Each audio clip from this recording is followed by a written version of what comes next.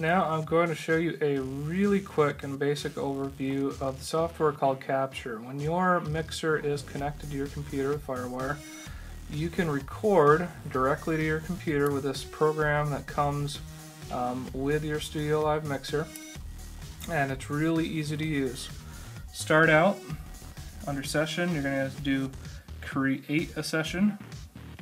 You also have here your sample rate and stuff. So you're going to create a session, and you're going to name that session whatever it is that service is called. Usually sessions, I use dates of the service, and I go by year, so 2011, and then a underscore, and then month, May, underscore, and it is 1:30 in the morning of the 6th. So I've created a new session for this date. Now the reason I do year and then month and then day is because when you have a huge library of dates, this is the easiest way to sort them in order.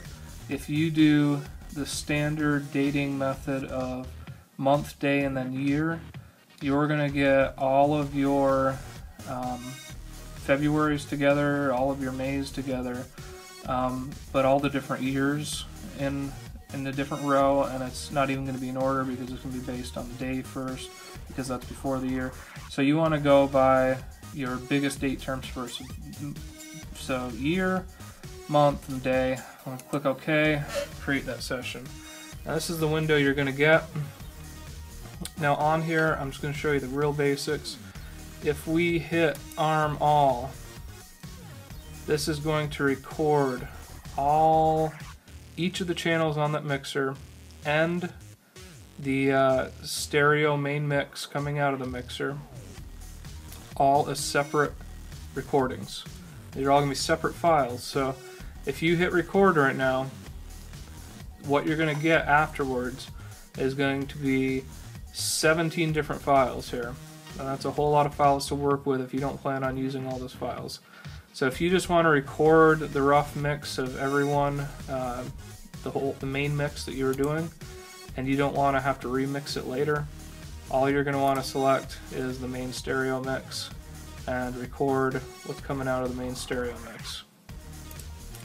Now if you're recording the pastor preaching for a podcast, you're going to just select whatever channel he is on. So our pastor's a wireless mic is often on channel 5, so I would just select channel 5, and up on channel 5 I'd make sure the meter's coming up.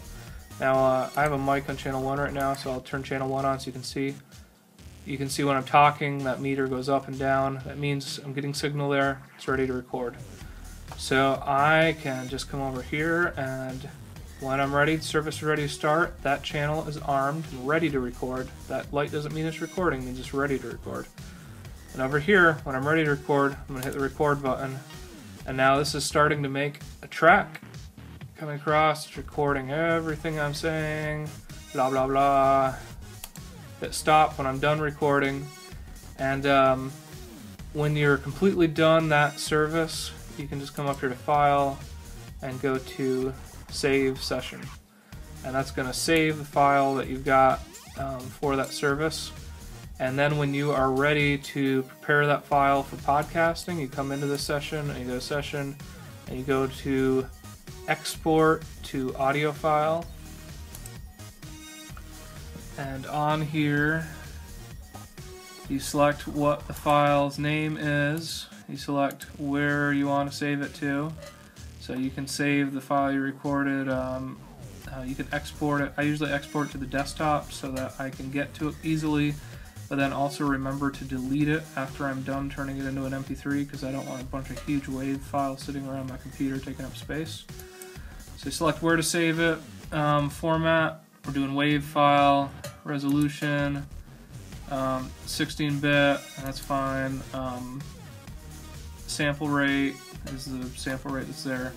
Now options, you do session or each marker. Now I'll show you how to do markers in just a sec, but typically you're just gonna, if you recorded the pastor's whole sermon, you're just gonna do that whole session there, and then you're gonna hit OK, and it's gonna output that recording that you did to a file where you specified up here, and you'll have that WAV file ready to do additional editing to if you want to in Audacity. I've got a educational video series on YouTube and on my blog showing how to edit your sermons for podcasting. And then so just walk through that and you'll have a file ready to go. And then once you get done, you delete that WAV file off your desktop once you've imported it to iTunes and converted it to MP3 and gotten everything set to go. So that is the basics of recording and exporting your recordings in Capture. Another cool thing that Capture can do is once we've recorded, let's just record a bunch of stuff here. So say we've recorded all these channels at the same time. Let's say everybody's playing their instruments and there's drums playing, there's electric guitars playing, all of that. It's recording each of them as a separate recording. Now if we rewind back to the beginning and we hit play, where it's going to try to play back the audio through is actually on the mixer itself. You'll see up here at the top of the mixer we have this input button. If that input button's on, it means that channel 1 is getting its sound from the computer, not from the microphone. So if you ever run into an issue and you're like, well, why isn't my mic working? Check and make sure your input select button is not on for the computer, because if it's on select from the computer, it's not going to get sound from your mic. Now in this case, we want to play back everything we recorded and Capture. So say the whole band was playing their set, we recorded a whole set, and now we want to play it back and let them listen to themselves, and we want to be able to remix it, or we want to be able to take that recording home with us and through the week practice on how to learn to use the mixer better and practice on how to make the worship team sound better with our mixing skills. So what we're going to do in that case, if we want to play back the whole band, is on the inputs, I'm going to turn all those input lights onto the computer, and I can go back here on the computer, hit play. Now it's playing back all those channels. Playing back all those channels through the mixer.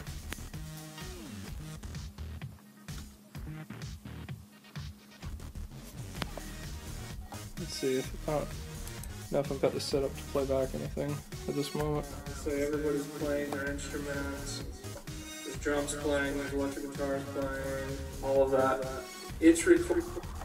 Alright, so we just played back what we had. Now if you have a full band playing and stuff, what's really cool is the mixer is seeing each of those inputs coming in just as if they were playing live there.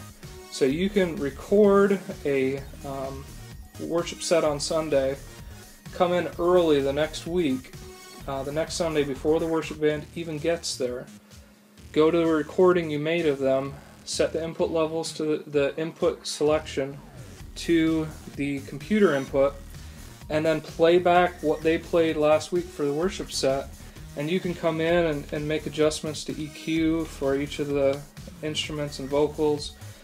You can mess around with all kinds of stuff just as if they were playing, and you don't have the time limit of them not wanting to repeat songs or them wanting to stop playing. You can have them play as many times as you want by hitting the play button, and they don't have to be there. And so you can really work on honing in on what sounds right. The worship leader can even come back and listen to the mix as well and hear himself singing and playing, and be able to give input and suggestions for the sound guy of what he'd like to hear more or less of, and certain changes he would like to have made. So a really handy feature that's pretty cool. So that is Capture.